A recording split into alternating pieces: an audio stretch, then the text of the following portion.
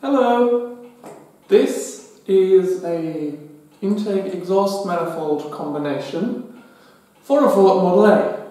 It's not mine, it's from another fellow Model A owner, and by now it's the fourth that has been in this shop to get surfaced. And with each exhaust manifold I did, I thought there has to be a way to chuck this thing up more elegantly, more quickly, more accurately and more securely than just, putting it in the vise. I can make a clamping jig to get this thing in place nice and securely.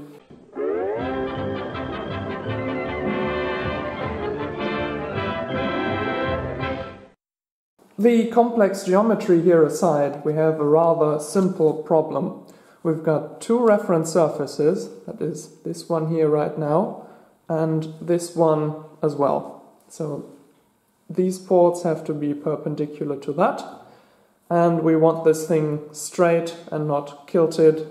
And for that I'm thinking it makes sense to put a block right here, mount the flange right to that, and still have it able to, rotate in either direction.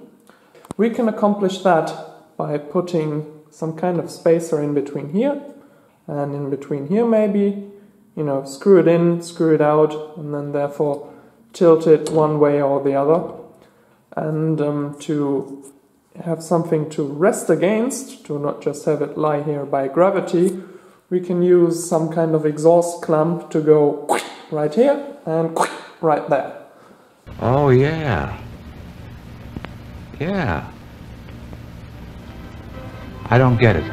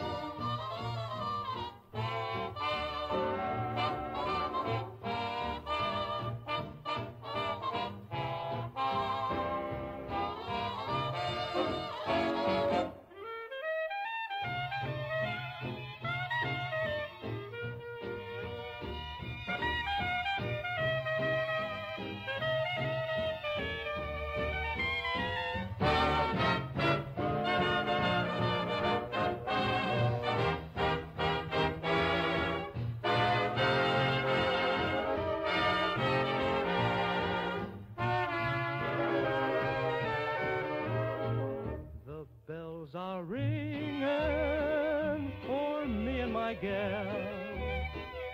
The birds are singing for me and my gal.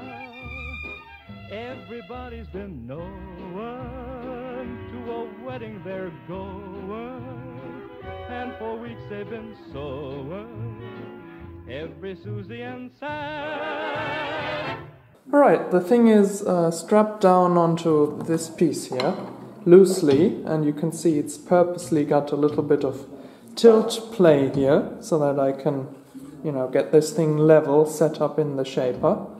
Now I'm going to have to figure out how to clamp this stuff down, and to do so, I've got these exhaust clamps. I'm going to go onto here like that, and I think by making them a little large, I can now space these, in a rather wide range, and drill the holes for that, and have pins come out from the bottom to act as nuts. They're congregating for me and my gal. The parson's waiting for me and my gal. And sometime I'm gonna build a little home for two, or three, or four, or more in Loveland for me and my gal.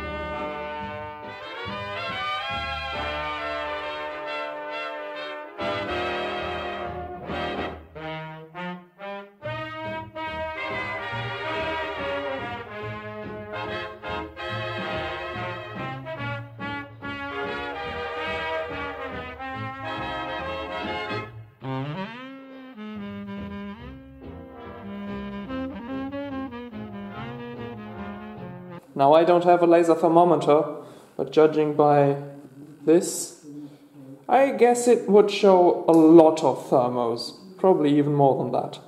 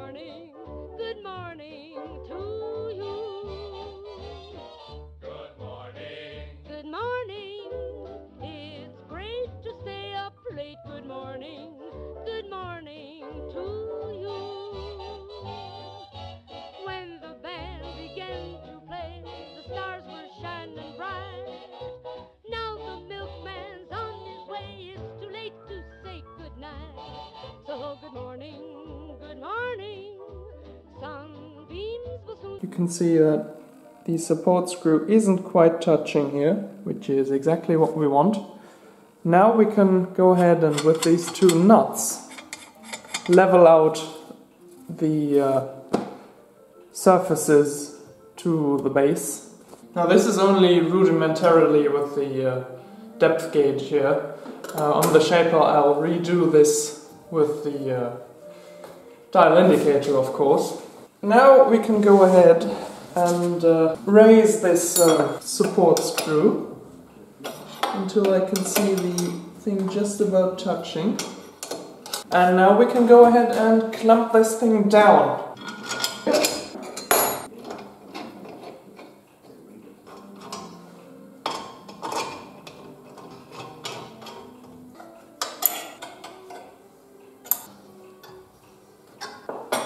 And there we are.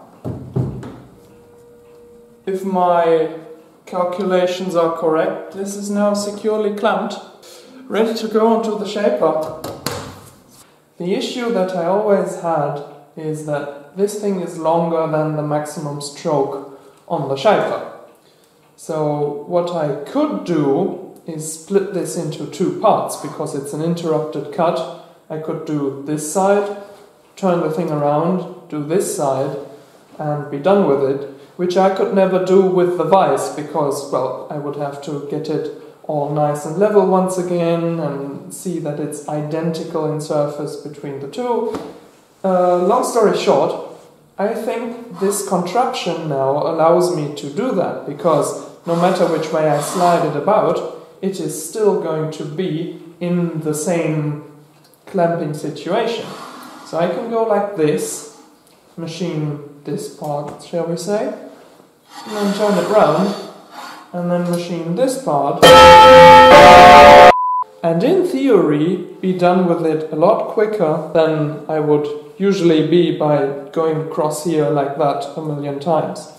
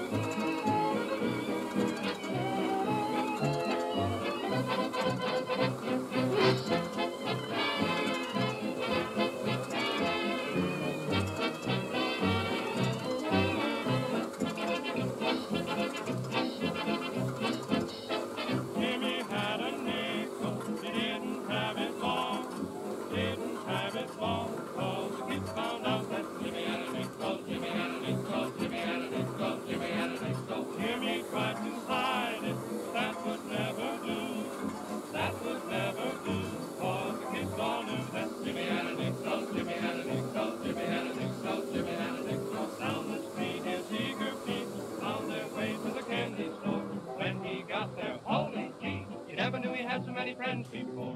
Jimmy had a sweetheart, she was waiting too. Now the kids are blue, cause the kids found out that Jimmy had a sweetheart, Jimmy had a sweetheart, Jimmy had a sweetheart too.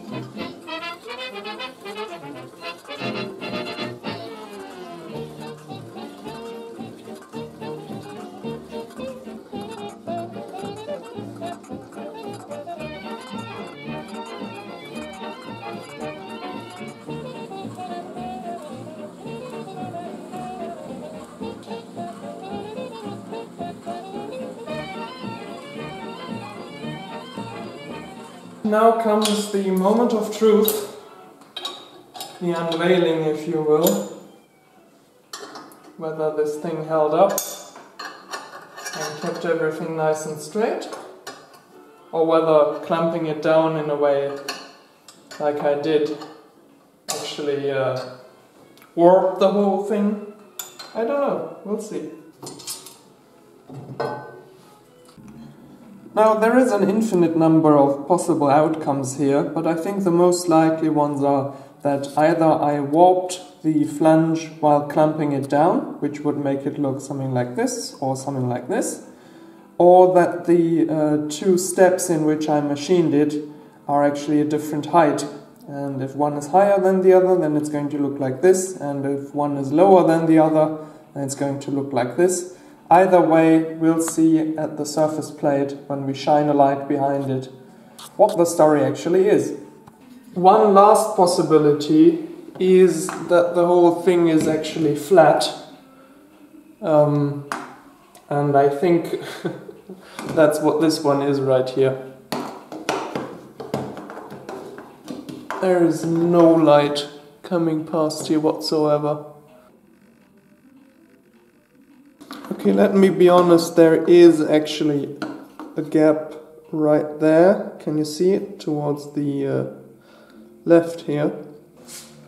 Okay, so this guy here is showing 10, which is 1/10 of a millimeter, and this guy here is 5/100 of a millimeter, and the 10 doesn't want to fit under here, and the 5 just over here in the corner, and over here it doesn't.